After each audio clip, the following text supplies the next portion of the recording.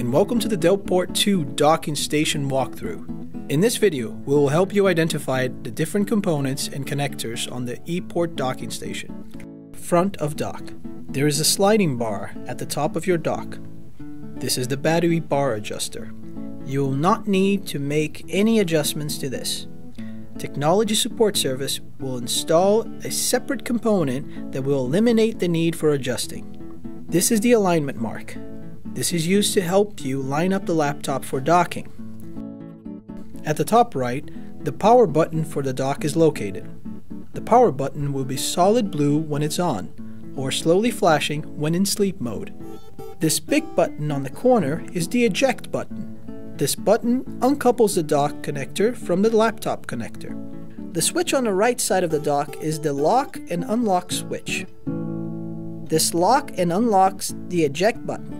It is used to prevent users from ejecting the laptop accidentally.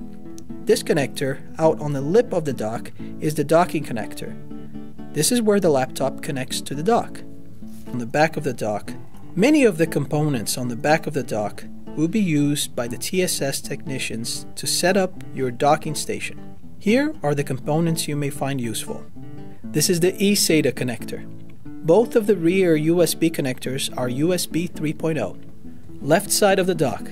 There are a few more components on the left side. Here are the audio connectors. The top connector is for the speakers or headphones. The bottom connector is for the microphone. The three USB connectors here are USB 2.0. The Dell ePort 2 docking station will allow you to quickly and easily attach your laptop to the computer peripherals on your office desk.